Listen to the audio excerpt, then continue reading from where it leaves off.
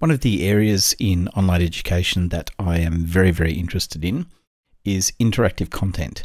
And that's content that obviously students can interact with, that can be part of the platform, that can be part of your learning management system. And it doesn't matter what learning management system is, but education should be interactive with students so that students can learn easier, learn faster, and have a more immersive experience. And it's just more fun for them to be part of the learning experience than just sitting there reading text. So what I want to show you was a little bit of a sneak peek, or a little bit of a look at H5P. And H5P has been around for a while now. It's a product created in using HTML5, so it's web-based. It's designed to go inside web-based content, so that means it'll fit in your LMS.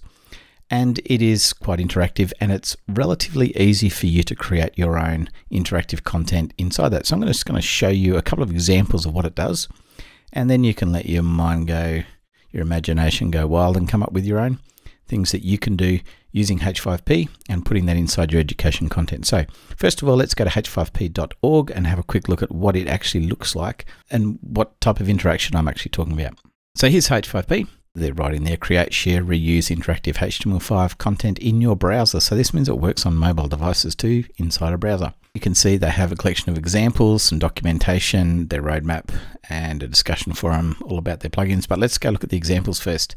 So let's click on examples and go there straight away. And the first one that I think is actually quite clever, and it's one of the ones that I use quite a bit, or have used quite a bit, is interactive video. And interactive video, really cool, great little example. All I have to do is click on play inside the video, and as it plays through, and I'll just pause it there, you can see that a little pop-up appeared with the ingredients list. And if we look down at the timeline just here, you'll see that there's a little dot called ingredients list. And as the playhead gets to there, the word ingredients lists appear, and somebody can click on it. Now, if I just let that play again from the start and stop interrupting you, we're watching the smoothie thing. If I click on ingredients, the video stops and I can watch this now. One of the cool things about it is this video is just a YouTube video, so it plays off of YouTube. Quite clever, quite simple. And you can see there multiple choice. If I click on that, it then asks me a multiple choice question about something to do with that video. So it's really cool because it's in context, and it's also interactive for students, so they can learn more or take in more about the video they're watching rather than just sitting there consuming video. They get to go, oh yeah, what sort of berry is that? Oh, I'm sure that was a strawberry. Let's check. Yes, it's right. And then we can go on with the next part of it and watch through the rest of the video. So that's just one of the interaction types. Now the question you're asking is, but how do I get that into my platform? Well, quite simple. There's an embed option, which is just like embedding a YouTube video, but it's embedding a bit of interactive content. Let's have a look at a couple more. I'm going to jump to hotspots, and this is where you can load an image up into the platform. You can then set some hotspots, and then students can click on those hotspots and find out more information just from a simple image, and adding hotspots in the right spot. That just makes sense for students and make it more educationally useful. Now notice there I clicked on that hotspot and it's gone off to a YouTube video. So it's not just text-based like it is there, but it opens up videos as well. So there's hey, what's up everyone? Today I'm going to show you how to make another YouTube video opens up that shows you how you can use. Hey, what's up everyone? Today I'm going to show you how to make this incredible. Cool.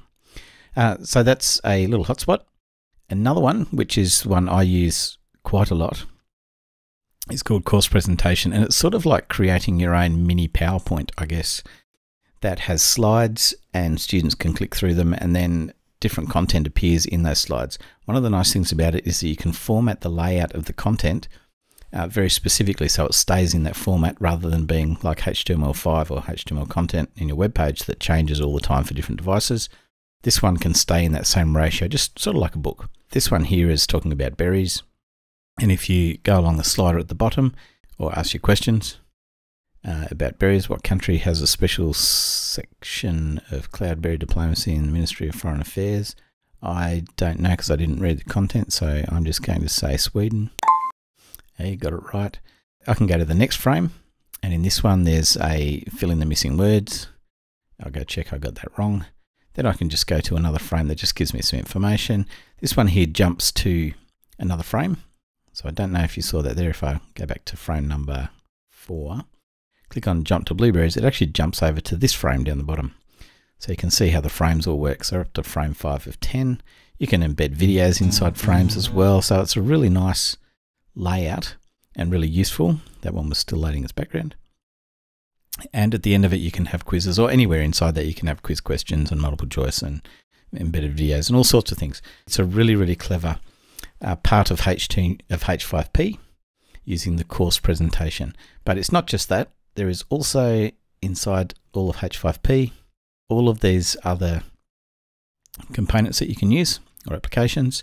There's an accordion, which lets you set up a really simple accordion that you can use. All sorts of other things.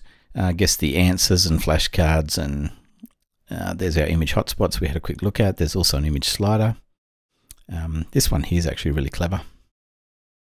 You may find a useful scenario for this in education where you want to show a before and after and allow the students to drag across to see that's what it looked like during a flood and that's what it looked like before. So it's before and after a flood.